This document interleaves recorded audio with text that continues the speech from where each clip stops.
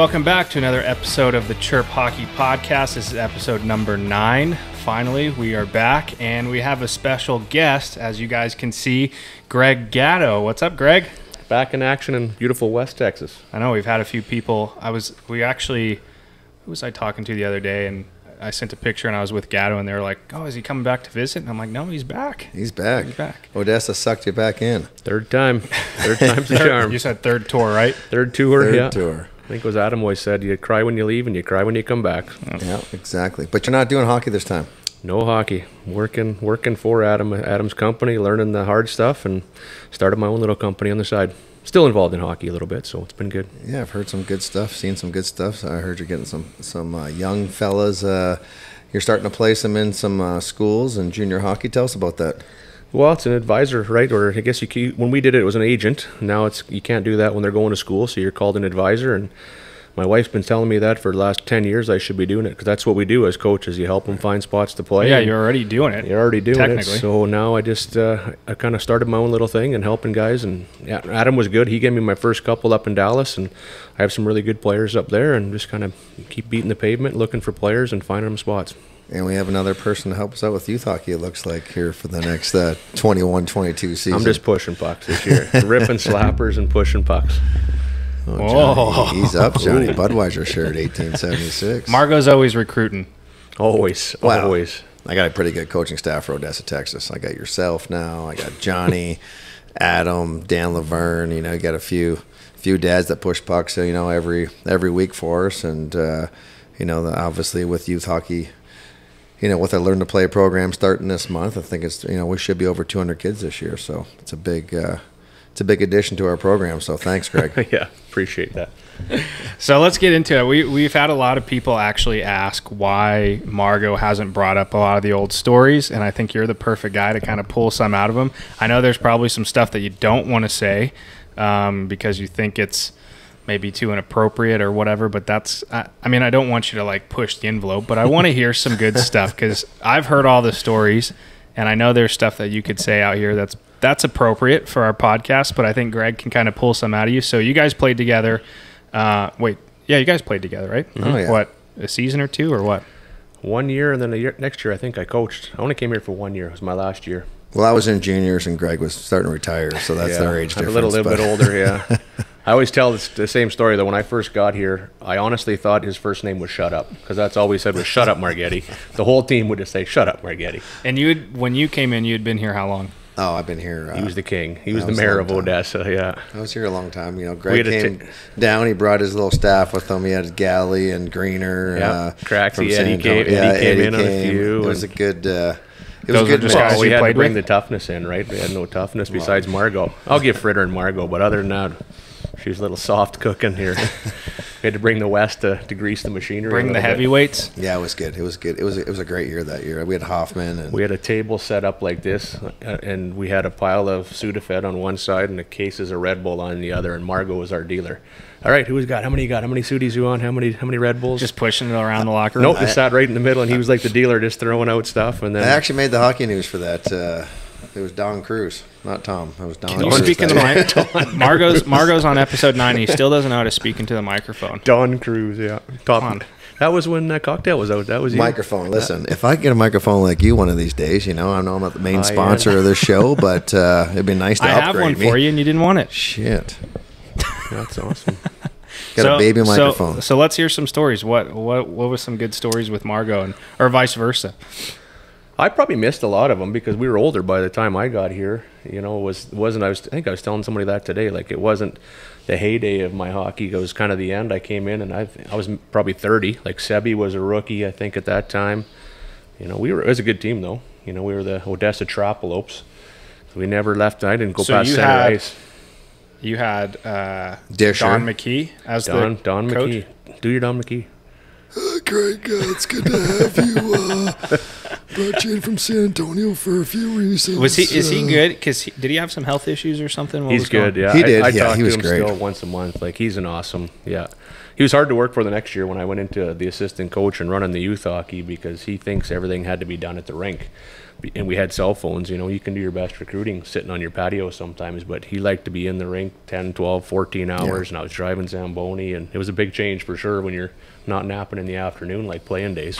He was definitely committed, and I mean, when he came in here, this needed structure, and I think, you know, he built a legend. I mean, he was a legend here in Odessa, and he's still a legend with Canadian hockey back home in Kitchener, Ontario. I mean, he's Deaf Olympic team. He works with that, but I mean, he was great in the community. That's what made Donnie so good, and that's why Marco too. Like, Donnie knew everybody in the community. People came because of Don McKee, not because we were. We've awesome. talked about that many times, and it's like all these programs that went from minor pro to junior.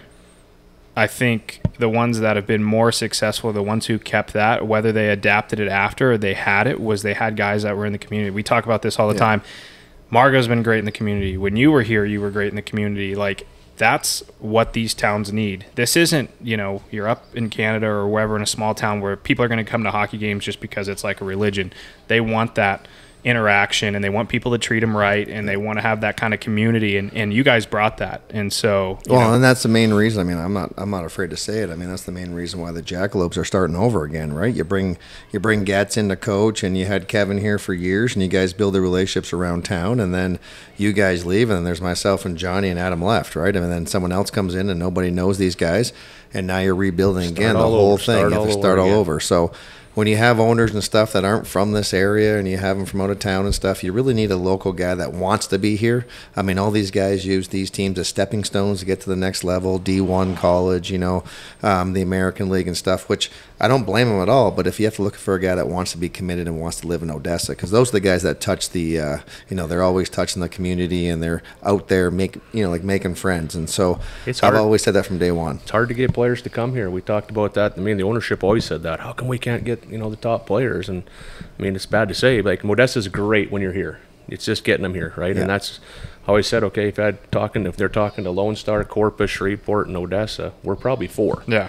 But when they get here, we treated them really good. Well, I don't know how many players that, if I've gone out and been on the ice with you or the other coaches who have been here in the past, like talking to the players after the season, whether the season went the way they wanted to or not, they always have something pretty good to say about Odessa. They love it. So, you know, for me, it's home, and we've talked about this many times, and like it gives you a, like, why don't you know what you do? You and your wife could go and move. You could do what you do other places, and it's like it's home, and it always gives you a kind of like, it makes you enjoy going and traveling. It gives you a reason to leave. I talked to you about this last time. When you go and travel, you kind of have it makes it a little bit better, because you know when you're here, your head's down and you're working. You have your family here, but you enjoy when you go and you leave. But there's something about Odessa that just like kind of brings you back, and you just kind of feels like home. So, but yeah, players always seem to have something. They love it. Good to say, even if the season was bad. I mean, didn't win as many games as they wanted, didn't have a good season personally, but they always have something good to say, whether it's their billets, people they met here, just the environment. And you wouldn't think that when you first come into training camp. You're probably coming in. Like, how did you guys feel when you first came in? Well, we used to laugh. We used to joke in pro. We used to fly him in at night. If you recruited a player to come in, we flew him in at night, got him into the apartment, so they never saw anything till the daytime, and they're like, "Oh my god!" Especially if they had a wife or a girlfriend with them, then for sure you had to keep them blindfolded until we got to the rink. But that makes sense. I feel like I remember the ownership back before they turned to junior was always going to pick up a guy at nighttime. Always, yeah. I mean, they treated the players here first class. I mean, it was our phenomenal. Apartments were awesome. Even our guys with the juniors, they were treated first class. And maybe we should have won more, and that's what you're judged as a coach on wins and losses. But I also wanted the kids to love their experience playing junior hockey, because you know what? Not everybody's going to the NHL or even D1, 2, T3. They might be done at 20 years old. Yeah. But I want them to think, man, I had a great time in Odessa. And I want them to love the sport where they're playing when they're 50 years old like me, not I'm quitting because I didn't make Tier 1 or Tier 2 hockey or something, And I think that's happened too much now. Yeah, it's more of a business now, right? I mean, you look at things. I mean, we actually took this summer to enjoy some vacations this year. That's why we haven't had a podcast in a while, Johnny. And he says we. Yeah, Margot's been gone for about a month. Okay, here, listen. He's got a worm in his pocket. Johnny's going to Vegas. He's got a vacation. I didn't get a vacation. I don't know about He's got a worm in his pocket. That's why he's saying we. Yeah, I'm like, what are you talking about? Me and my buddy here, the worm. Anyways, but I'm just saying, back in the day, you'd play multiple sports. You wouldn't have all these people that are opening up clinics and training people. I mean, I just think this generation is so fast and quick, right? I mean, people don't have time for their kids and doing stuff. We talked about this earlier in a few episodes. Or all they do is with their kids. Yeah, one sport to another, and then it's enjoy your life a little bit here. And at the end of the day, I mean, if you still love it at 14, 15, you're going to put the time into any sport or any activity that you decide to do. I mean, I just think right now so many people are opening up so many camps and clinics, not just hockey, I mean baseball and all other sports, but that's just the way of life right now. I mean, that's the way it goes, right? So, but I think it's very important that you do play multiple sports and take the time with your obviously you are coming back to Odessa. What's your plans here for Odessa the next few years? You know what? The main reason why we wanted to come back, obviously the job with Adam when he offered it to me was great, and then Griffin, our youngest, is going into grade 9, and we, with a coach, you're always moving, and I didn't want to be moving anymore. I wanted to him finish high school, and when he decides wherever he wants to go, then if we want to move somewhere else and retire, then so be it. But we have a lot of good friends here, like you guys, and we're excited to come back. My wife's family's in San Antonio, so we did, like I said, we loved it. It's our 3rd time here, so I mean the people are good. It's different when you're not in the hockey, obviously. Like every time I've come here, it's been hockey. So we'll see. But do you feel like you're going to enjoy it even more? You know what I mean? Like because you were on every time you've been here, you were with the team, so you're traveling. You're on the bus a lot. Your weekends are usually not here, or they're here. They're at the rink if you're in town. Do you feel like the connections you made and the people, the friends and all that, do you feel like you're going to enjoy this place more? I hope to. I mean, now I got weekends off. We can go do something. Like you and I talked about, if we want to go on a golf trip or we want to go to Napa Valley and visit Lev and Val, whatever. I think it opens up a whole lot. Yeah. I mean, we'll also find out if a lot of those people are my friends because of hockey, right? Honestly, like I've said that to my wife. Like, I'm not coaching anymore. Like, are they going to call you? They need this or that. But it is what it is. You find out. I mean, I'm older. I'm 50. And my uncle told me this when we were growing up. He said, your friends become who your kids' friends are. So like if our kids are playing hockey together, we're friends. Exactly. When our kids finish playing hockey, you go back to your old friends and everything else. So they'll change through whoever your kids are. You live through your kids, and we were always older because we had Griffin a little bit older. So, a lot of my buddies were always a little bit younger. So it is what it is. You still look young. It's a lot of work. A lot of work. I mean, Johnny's got a good camera angle on you right now, so covers up the chins a little bit. This has been Margo. Margo wasn't happy with his appearance last time. He was like, "Can you do some extra work on this?" I'm like, "Margo, I can't fix like your face and like how old you look. It is what it is. Like it's just gonna have to deal with it. Start doing this a bag. Is coming from the little skinny rat here that had a tank top Put on. a brown paper bag over it. Maybe we can help that. Who knows? He does look younger than you though. He's a weathered man, right? Here we go. Donnie's lived a hard life. If you put the other camera that you've been trying to fix for the last 3 weeks, you could actually see it. But we're just not prepared. We got bugs flying in here. The kids are in the pool. We get it is. It's the 4th. It's a holiday. Cameras aren't working. So it's a holiday. And it is the 4th. We are filming this on the 4th of July. And you got me working. Is this really work for you? Would you like to come over? I'll cook you a couple burgers so we can do a podcast. I said, yeah, I'll be over. You didn't say. I said I got a family of 6 now. You know what we should do? I'm gonna hide a camera in here when we start a podcast, and they're all the same. Margo comes in here and he's like demands wants water at a certain temperature. He's asking this should already be set up. I want you to set up one tripod. Zoolander, the male model. I never got a water. Hey, Zoolander. Male model, you and Greener back in the day. I mean, come on. Pop, I think I'm getting the black lung. So come on with the stories here. We have nothing like the listeners have wanted some good stories. I mean, it wasn't many stories. I mean, we enjoyed playing together. It was a good time, good opportunity for myself. I mean, I got to play with a lot of older guys that year, and we ended up winning the Governor's Cup, I believe, that year. And we lost Laredo. The Governor's Cup. Yeah, we won the league, but then Laredo beat us in the playoffs. But no, it was a good time. I mean, I think just like Greg said, I mean, I was here. I mean, the people here, they just treat you, tremendously, and the hospitality. I mean, that's the reason why I stayed. I mean, I came back for a few tours myself. Left for a few years, kept coming back, and look how many people are still here. Look at West Texas, Amarillo with Eric and Schaefer and all those guys, and Hebert, and then you look at yourself and Doyle and Crespin and Dano and. Yeah. Dormy, like everybody's, I think it just says something to the community.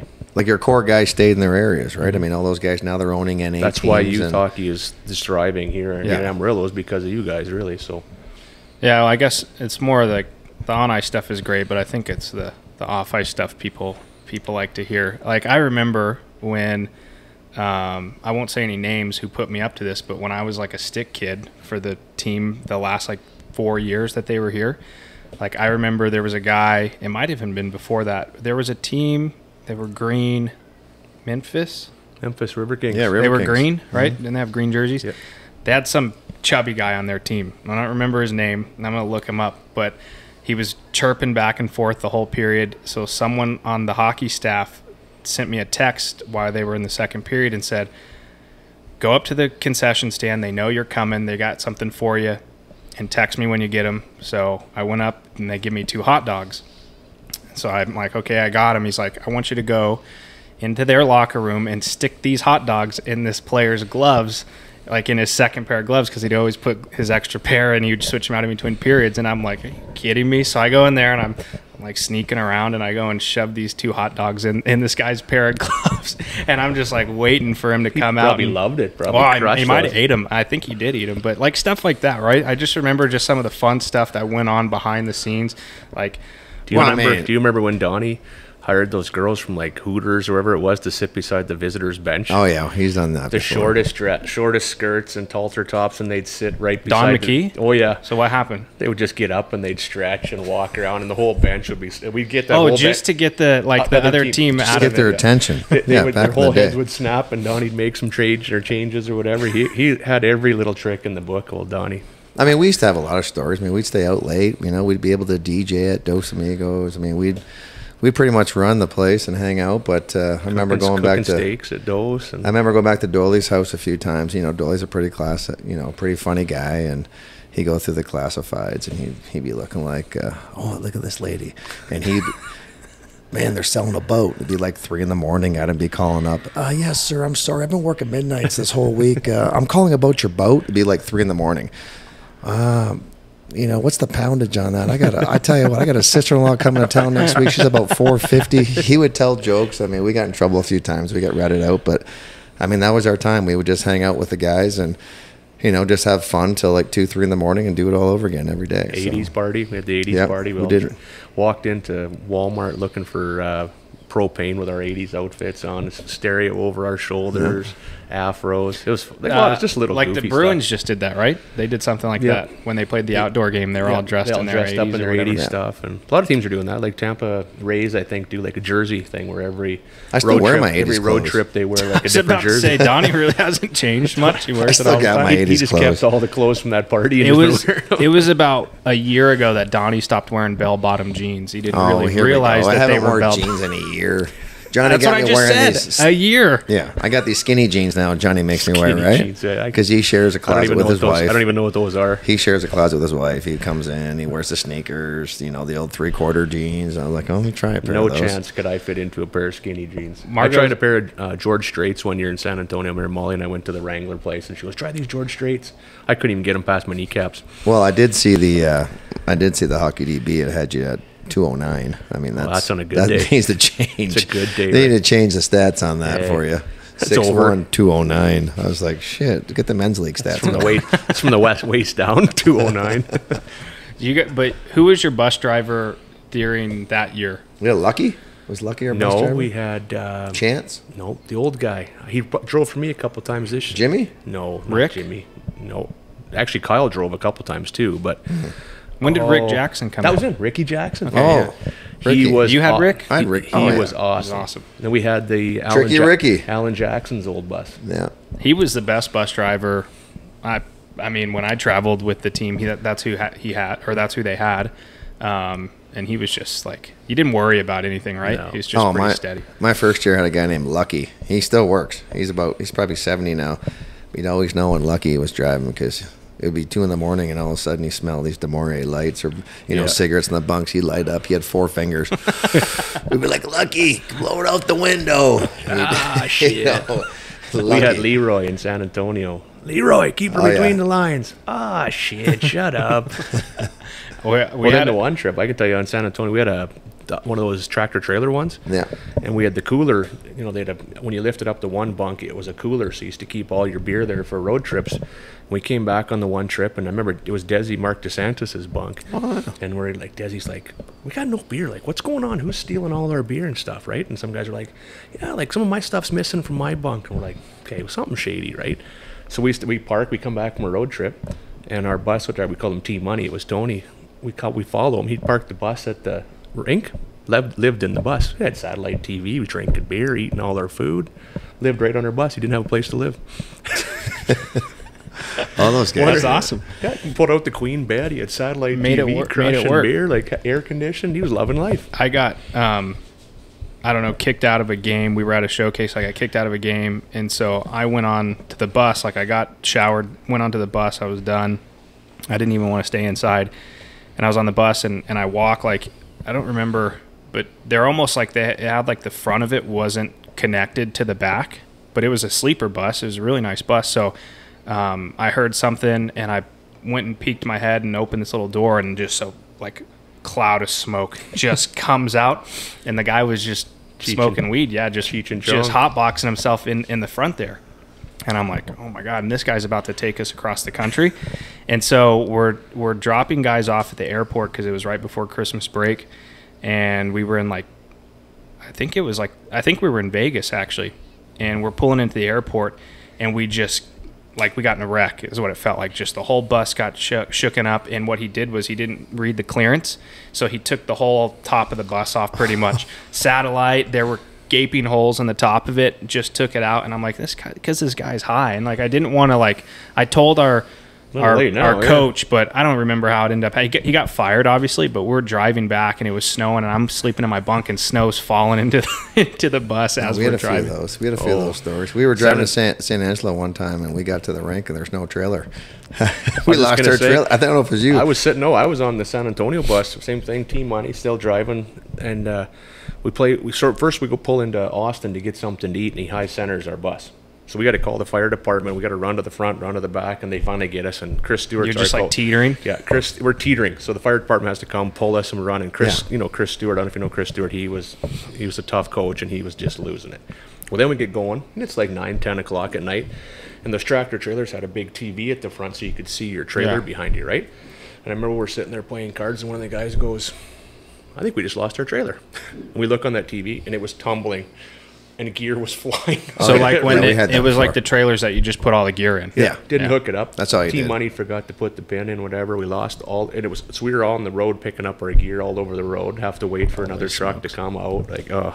Yeah, we got delayed in San Angelo one time because of that. We were in San Angelo, we turn in, and there's no gear in the back. And about an hour down the road, they found everybody's gear. They found everybody's gear in the trailer. So I'm going to do a quick little break right here to we got to shout out our I was on a podcast recently in Dallas, and so because of that I want to give them a shout out because they brought me on, and I'm sure if you would have been there they'd love to have you on too. But Adam Larson in the Dallas area, his podcast is called The Face Off Spot. So if you guys, how was it? It was great. I mean, it was awesome. We actually sat. We were at the Plano Star Center, and the alumni game was going on. So we were actually upstairs getting to watch it as we were doing the podcast. Tell Donnie to say alumni.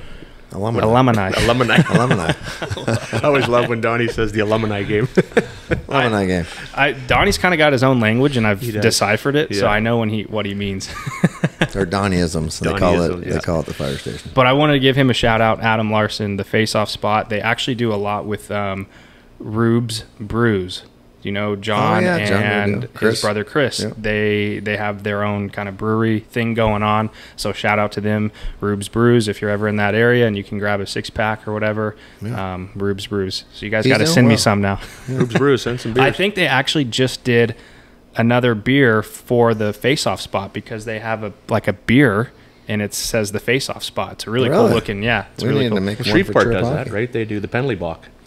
That's right. There's a brewery in Shreveport, and it's called the Penalty Bock. Oh, I always wanted to get one, like one of these breweries to do one, like a Jackalope Lager, extra hops or something, you know, but nobody ever listened. Maybe you're onto something. 100%. I think we should try. We're not part of the Let's go. Get it going. Youth Hockey Lager. A little lighter. But shout out to those guys. We appreciate you having me on. We'll have Adam down and maybe even Chris and John with what they're doing. Chris doing the Rubes Brews. Like, we'll have them on, but maybe they'll send us some 6-packs and you guys can test it out. I should shout out to my cousin Matt, who played in the NHL there. He has a brewery, Top of the Mountain Brewery in Nelson, BC. Maybe he can send us some brews. I don't think he when can you're send getting a it from shout out BC, like this. hey. I mean, when you're on the air like this and getting all these likes. Nelson Brewing Company, one of the might oldest have to. breweries in Canada. So when he finished in the NHL, he bought a brewery and moved to Nelson, BC. Nice. Yeah, he's killing it. Making hemp beer and organic beers, and that's kind of the new thing now. Killing it. Beers. So what's the plan for the summer here? I know you got a lot of vacations planned.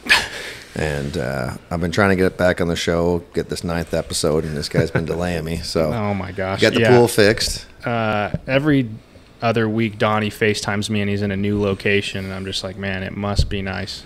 No Must be kidding. nice. Yeah. Cleaning up on It's the youth off hockey. season. It's the off season. Yeah. We Cleaning started up hard next week. Dryland. He just made him money, this kid. Sponsor. Yeah, so we have our golf trip coming up, and then I'll be heading off to Vegas after that, so it's going to be a fun July. And then I think we go to Amarillo. Yep, Trouts. We have Trouts on the 23rd this Do year, that. which is a little bit later. So that's going to be a. And then once Trouts come, I mean, we're going full-fledged Full youth tilt. hockey. So we got camp coming up, and then obviously Labor Day weekend. So Yep.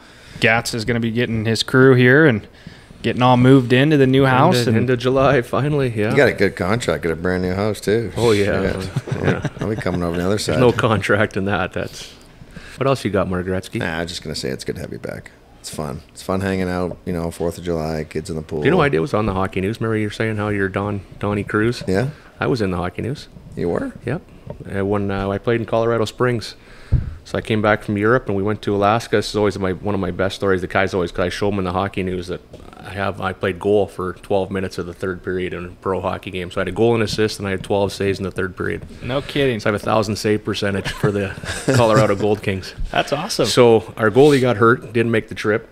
So we get in warm up, and of course I rip one in the half moon, hit our starter right in the throat and warm up. This was your fault. So we have a backup he's a pizza delivery guy from Alaska. He starts the game. We're up like 7-3. I have my first pro goal, got an assist, playing good.